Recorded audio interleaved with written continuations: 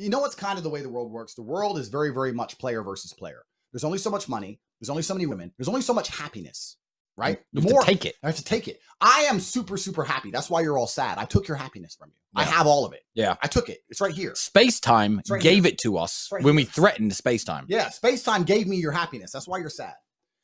And as the war room conquers, unfortunately, as members enrich themselves, the only way that can happen is if non-members pay the price. You're either inside or outside. Very much like what happens with governments and organizations, all these things. As they enrich themselves, everyone else must suffer.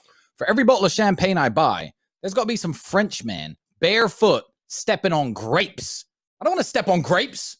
I'm busy. It's true. I need the fireworks. It's true.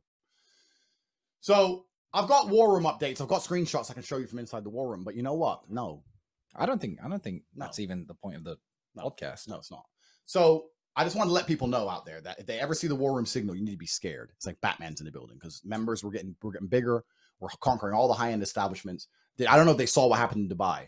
The king of Dubai and Ronaldo was in the same swimming pool as us. Yeah. Ronaldo, that football guy. We booked the whole location out, and the next day they were there. So they rented the same place out, but we had it first. The king of Dubai was trying to flex on Ronaldo in the same place the war room was having its summit. There are only so many high-end places in the world.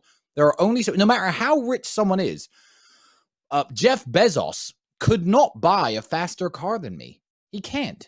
We are at the top level. He can't go to better places than me.